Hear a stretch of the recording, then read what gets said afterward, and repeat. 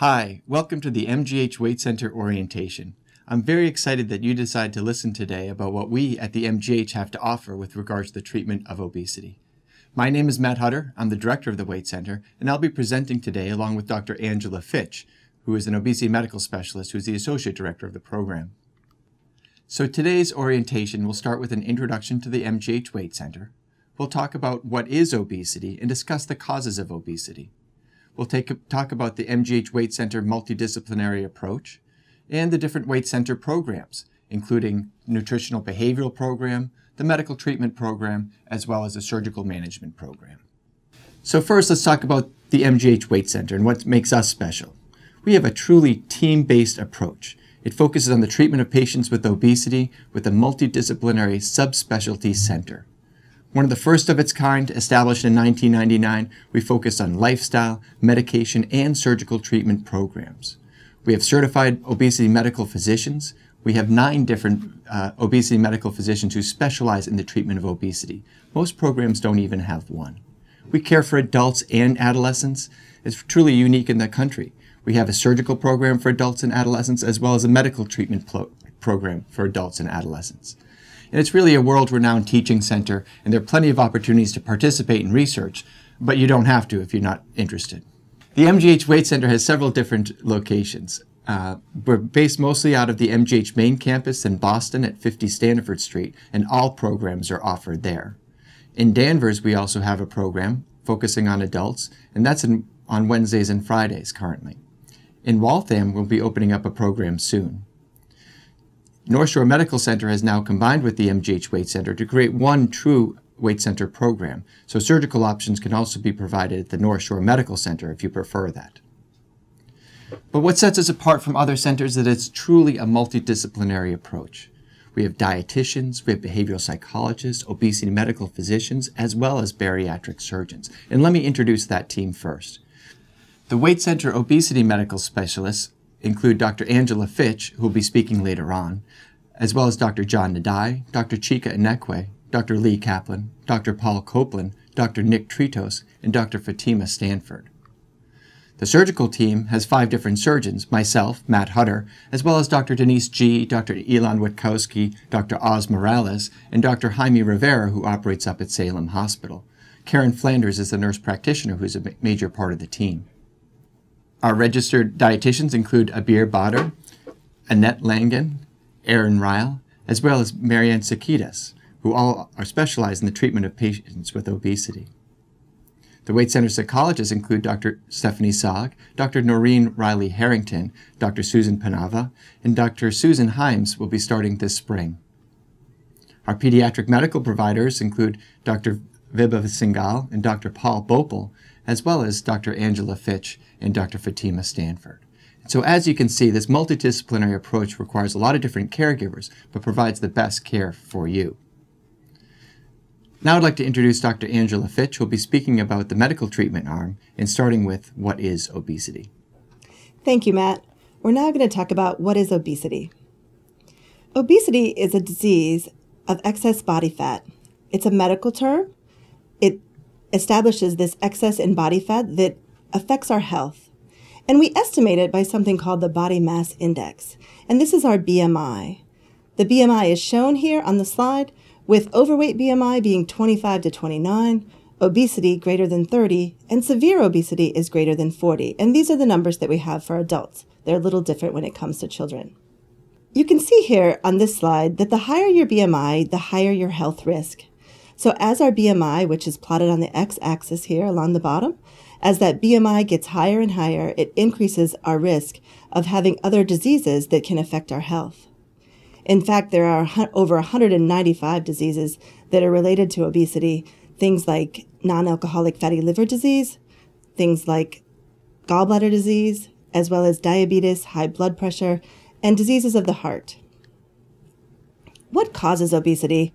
Most people believe it's caused by eating too much, that the balance between the food we eat and the energy we burn is really the culprit. Here, we're going to walk through a patient's report and see, is this you? Do you struggle with this as well? What normally happens is we see that we make a decision to lose weight. We work hard at trying to eat better and exercise more. And in turn, we have some success. But then, unfortunately, as the progress slows down, we hit a wall. And as we hit that wall, then it becomes harder and harder to stick with those changes that we made. Is this something that you struggle with? I think you probably do. But why? Why is that a struggle? If it was just about eating less and exercising more, we would all continue to be successful over and over again. Every single week, we would lose more weight. But this doesn't happen. We make changes, and yet we don't get the same effect of those changes. Body weight regulation is very tricky, and the food we eat and the energy we burn are not the only factors. The triangle at the bottom of the slide here represents that question: what are those other factors that get us in trouble as to continuing to be successful with our weight? It turns out that likely everyone has a set point for energy storage. The set point is illustrated here by the thermostat at the bottom. Susie, this patient here, her set point is at a lower BMI. She, naturally speaking, is around a 22, 23, 24 BMI. These are the people that we really love to hate because they don't struggle with their weight. They're just there, and they do a good job no matter what they do. Rachel may be more here in the middle and struggle a little bit to maintain a normal BMI. And then John is here at the top, and he really struggles with his weight and struggles to make a change to get that BMI down. And why is that? What determines that set point at that higher range? And if we can make changes to that set point, then we can be successful long term. The biggest contributor to obesity as a disease is genetics. Up to 70% of the disease of obesity is related to our genes, and we can't change those at this point. There are some things we can change, though. Our processed diet, irregular eating patterns, play a role in our set point and what our body wants to be at. Inadequate physical activity also plays a role. The less active we are, the more our body wants to store energy as fat.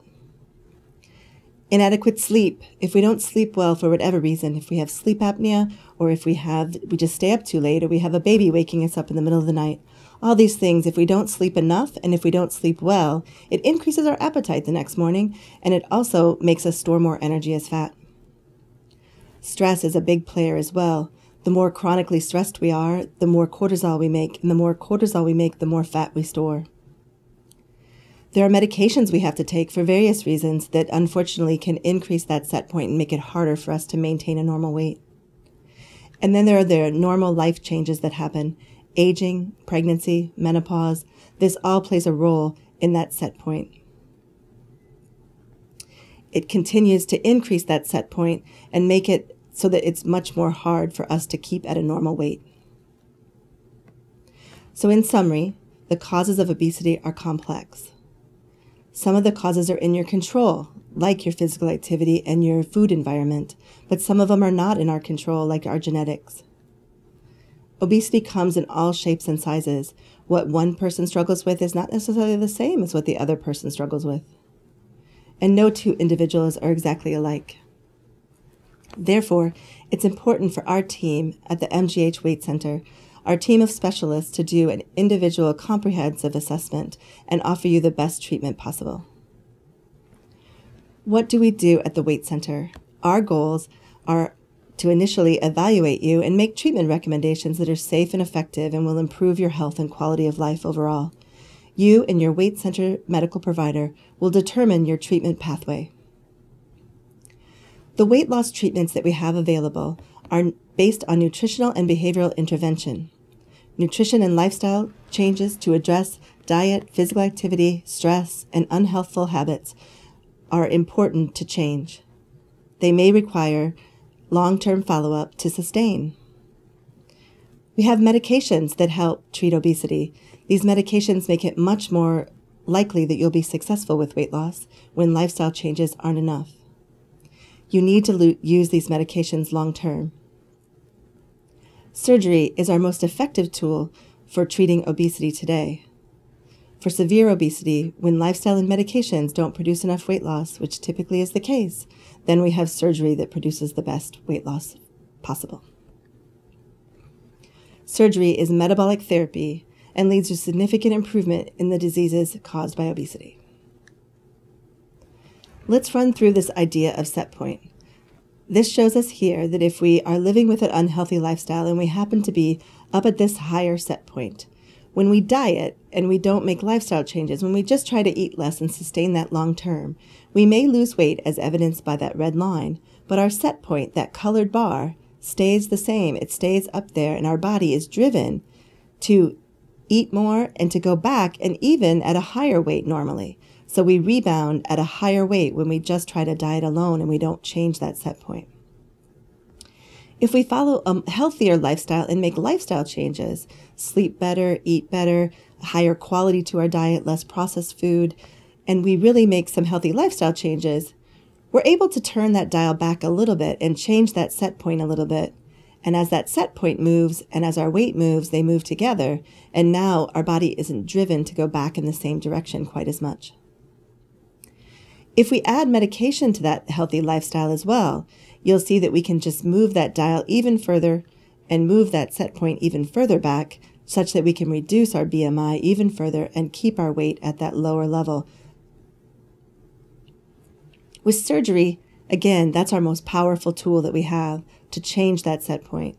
And we can really dial back that thermostat and really make some significant changes as it relates to the amount of weight that people have to lose when they need surgery. Short-term effects produce only short-term results, and long-term weight loss requires long-term results, as well as it requires that set point to be changed. Lowering the set point is what really produces the sustained weight loss. Long-term weight maintenance equals health improvement, and that's what we're trying to get to. Moderate weight loss is beneficial. A sustained weight loss of 5 to 7% of current weight improves your health. It improves cholesterol, lowers blood pressure, lowers blood sugar, improves other medical conditions such as reflux or heartburn, sleep apnea, type 2 diabetes, and prediabetes, and decreases the need for medications. Treatment of obesity depends on the severity of the disease and the related conditions. As our health risks and our BMI increase, we need to increase the intensity of our treatment, and that's illustrated here by this treatment pyramid. If our BMI is in the 27 range or higher, which is in the overweight category, and we have another medical condition, or our BMI is greater than 30, then medications are indicated for the help with the treatment of obesity. If our BMI is greater than 40, or our BMI is greater than 35 with other medical conditions, then surgery is our most effective tool to get us to effective weight loss. We're now going to review the MGH Weight Center treatment programs that we have available for you to be successful. At the MGH Weight Center, our psychology services are the cornerstone of behavioral treatment and really making long-lasting behavioral changes. Our psychologists will evaluate you in terms of your needs and what they can help you to be successful. This may include possible psychological contributors to your weight and factors that are relevant to sustained weight loss treatment. Things like boosting your motivation, behavioral problem solving when it comes to how do I handle Super Bowl Sunday, or body image, self-esteem issues, sleep hygiene, stress management, emotional binge eating, family couples therapy, because to be successful with our weight, we have to do things together. With one person is doing one thing in the household and another person is doing another, that can be really challenging. Mental health services are available, as well as support group after surgery. We're going to take each of these treatment options in the pyramid one by one and start at the bottom with lifestyle modifications. Our lifestyle treatment programs are our Healthy Habits for Life program. This is a 12-week group class that focuses on nutrition and behavior change. We have an e-nutrition program. This is a 16-week accountability and education via email with our dietitian and help with a meal plan and making changes over the course of time. And then we always have individual appointments with the dietitian on a one-on-one basis in order to work that way as well. Healthy Habits for Life is a program for healthy living. We start out by measuring metabolism with a device called a MedGem. This looks at how many calories you're expected to burn at rest. Along with your physical activity, the dietitian can help you understand what type of meal plan you need in order to be successful. This program goes for 3 months or 12 weeks. It starts with a dietitian visit to develop that meal plan. It then is 12 weekly groups with the dietitian and 2 individual sessions with a personal trainer to develop an individualized treatment plan that fits your lifestyle. At the end of the program, you'll meet with the dietitian and the physician again to assess your progress and to see where we need to go from there. During this whole time, you've met with the physician as well, and the physician can also add medication to your program as well to enhance your ability to be successful. The Healthy Habits for Life is a 12-week skills-based session in a small group setting, each an hour and a half, run by the dietitian. One specific topic on lifestyle education is covered at each visit, and there's a manual of handout materials that you'll leave and go home with for use in the future. There's group discussion and support, and this is the most effective way to deliver lifestyle education. Our e-nutrition program is great for people that can't make it to clinic, because this is done mostly in a virtual setting. You initially come into clinic, meet with the physician as well as the dietitian, and have your metabolism measured as with our Healthy Habits program. This program continues on for 16 weeks. It starts with a dietitian visit to develop that meal plan, and then 16 electronic sessions with the dietitian in communication while you're tracking your intake, and the dietitian can see and make suggestions to your meal plan throughout time. Again, at the end of the program, you meet with the dietitian and physician again, and medication can also be added during this time to support your changes. The e-nutrition program is lined up here, and you will initially have a meal plan developed and track your food and activity levels. The dietitian can monitor that over the course of time. You come in and meet with them periodically face-to-face as needed and really solidify these changes. Treatment of obesity depends on the severity of obesity and the related medical conditions. And when lifestyle modification is not enough, we will move into our intensive medical intervention program. This is called our MINT program. The MGH Medically Intensive Nutrition Therapy Program is a 12-week group program, again in person, where you will use meal replacements in order to be more successful.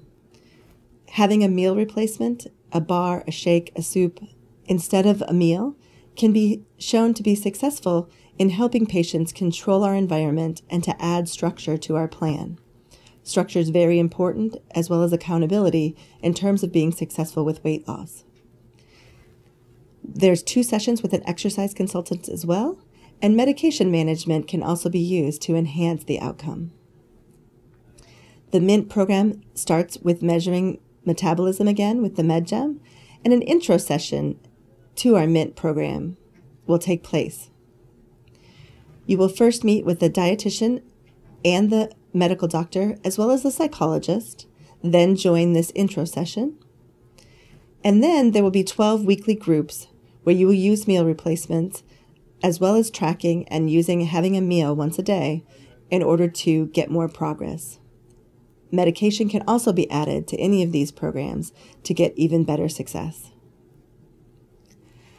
After this 12-week session, we then have our MINT transition program. This transitions you from the meal replacements to normal food. So during this 12-week program, you meet every other week now, which is a little bit of a decrease in the accountability, but that helps transition from using the meal replacements to a whole food, plant and protein-based lifestyle. Our next level in the pyramid is the addition of medications. And as I mentioned, you can add medications to any level actually, but for some people, they may not have the bandwidth to come in weekly or not have the bandwidth to do some of our programming, but can use medication along with something they may be doing at work or maybe doing something outside. How do medications work? Medications lower your set point, as we showed in the earlier slide. Medications target physiological mechanisms that may decrease your hunger, increase satisfaction with less food, reduce binging and cravings for certain foods, reduce preoccupation with food, and also increase our metabolism and our fat burning in certain medications. The weight loss may vary with every medication, and it really is a trial and error process to figure out which one works best for you. In our medication program, this is designed for people with a body mass index of 30 or greater than 27 with an obesity-related medical condition. If this is you, adding medication to your lifestyle factors is going to help greatly in terms of helping you to be successful. People are 4 to 5 times more successful with weight loss when they add medication to their routine. The lifestyle has to be optimized as well, and lifestyle changes have to be continued for medication to work best. Medications also have to be continued long-term for that weight loss to be maintained. Many medications are available to treat obesity. Here we have the FDA-approved medications for obesity in adults. And I suggest if you have a minute and can check with your insurance to see if you have coverage for these medications, it does help, because unfortunately only about 30% of people have coverage, and knowing which medications you have covered can help us decide which one might be best for you. We also use some medications what we call off-label. This means the FDA does not approve them for the use in weight loss, but they're approved for other reasons, and we can use them for weight loss accordingly. We have those medications at our disposal as well. Medication is chosen based on your medical history and your specific issues as you struggle with your weight. A 3-month trial of the medication will help us to see if it's working or not, given how much weight you lose and the effects you're getting. A few medications may need to be tried to find the right one for you, so you have to bear with us and give us a chance to make it better. Medication combinations may be necessary, and if a medication is effective, it must be used long-term for you to continue to have that success. As I mentioned, insurance coverage varies, and so if you have a moment to check your formulary plan, that will help us to understand what can help you the best. And now Dr. Hutter will talk about surgical treatments for obesity. Thank you. Thank you, Dr. Fitch. Matt Hutter back again. This time I'll be focusing on the surgical treatments for obesity.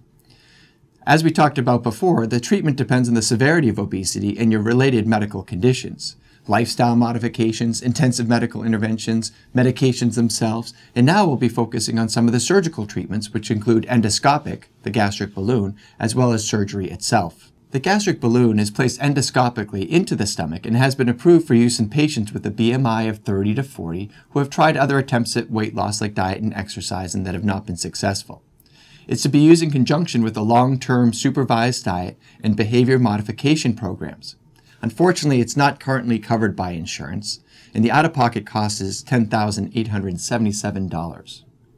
The intragastric balloon is an outpatient procedure done in the endoscopy unit, so it's placed endoscopically, not really with surgery.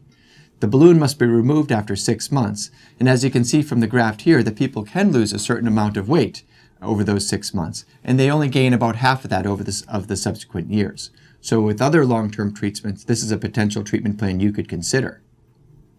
Overall, the treatment depends on the severity of your obesity and the related medical conditions. As you can see, with that increasing levels of body mass index or higher medical conditions, it could warrant even more effective treatment. And surgery is a very safe and effective long-term treatment for patients with obesity. At the Weight Center, we provide 2 different options, the laparoscopic Roux-en-Y gastric bypass, as well as the laparoscopic sleeve gastrectomy, and I'll be talking more about those procedures. But why have weight loss surgery? Well, first and foremost, it's truly the most effective long-term treatment for the patients with obesity. It provides sustained long-term weight loss. It can lead to an increase in life expectancy, with patients on average living 7 years longer if they have surgery instead of if they did not have surgery.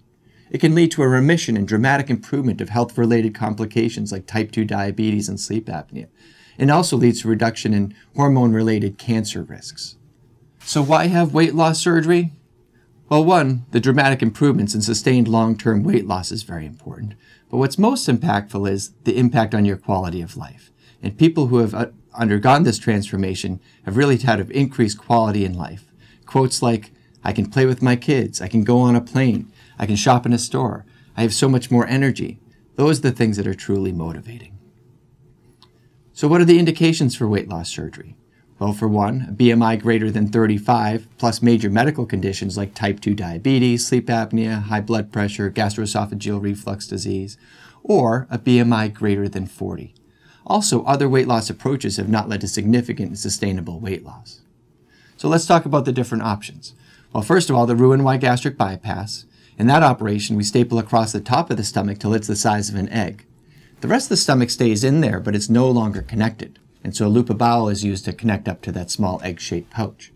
So it causes an alteration in the food pathway, but nothing is actually removed. It causes decreased hunger and increased fullness, and people lose about 70% of their excess weight. That means if you're 100 pounds overweight, you expect to lose about 70 pounds 1 year after surgery. Again, all patients are different and the outcomes may vary. But there's also a lifelong need for vitamins and mineral supplements, and you need to follow those levels over time. The other surgical option is the laparoscopic sleeve gastrectomy. In the sleeve gastrectomy, we staple across the lateral aspect of the stomach and remove it. So what's left behind is a thin, banana-shaped stomach left behind. About 80% of the stomach is removed. Unlike the Roux-en-Y gastric bypass where there's rearranging and no removing, in the sleeve we remove a part, but the anatomy left behind looks very similar. The sleeve is currently being performed much more frequently in the United States than the Roux-en-Y gastric bypass. The weight loss is a little bit lower than the gastric bypass, with about 55% of your excess weight loss at 1 year. That means if you're 100 pounds overweight, you'd expect to lose about 55 pounds. As all patients are different, the outcomes can vary, and the long-term outcomes show significant improvement in health, a little bit less than the bypass, but people do remarkably well. You still have a lifelong need for vitamins and mineral supplements. Overall, these operations are remarkably safe. This slide here shows the complications that can occur after sleeve gastrectomy, however, they're really not very common. Bleeding, reoperation, readmission, surgical site infection, need for reintervention, or the small risk of a leak. As you can see, the MGH results are excellent compared to the national averages, which are all shown here in green. And these are the results with regards to the Roux-en-Y gastric bypass. Again, similar types of complications, but the gastric bypass is a little bit more complex and the complication rate is a little bit higher. But the bottom line, both of these operations are extremely safe. In fact, safer than a laparoscopic cholecystectomy or other common operations that people undergo. The laparoscopic sleeve gastrectomy is shown in the light blue line, and here it's shown to be overall quite effective as well, with an expected excess weight loss of 55% at 1 or 2 years. Also, these operations are quite effective with regards to the improvement in obesity-related diseases. On the left here you see the gastric bypass, on the right the sleeve gastrectomy, and as you can see there's significant reduction in diabetes, hypertension, hyperlipidemia, sleep apnea, gastroesophageal reflux in these patients after surgery. So what might a patient expect post-operatively with regards to these operations? Well, the hospital stay for the bypass and the sleeve are the same, usually a one-night stay. Recommended time off of work is about 3 to 4 weeks. You'll be off of pain medications in 3 or 4 days, but people need that time to focus on advancing their diet and to have a healthy lifestyle. The post-operative program includes meeting with the dietitian and the surgeon, nutrition groups, psychology follow-up, as well as a lifestyle program that starts at 3 months after surgery and runs every other week for a total of 4 sessions. I would like to note that we do not offer the adjustable gastric band currently at the MGH Weight Center. Due to the high complication rates and the fact that there are better alternatives, we currently do not provide the band.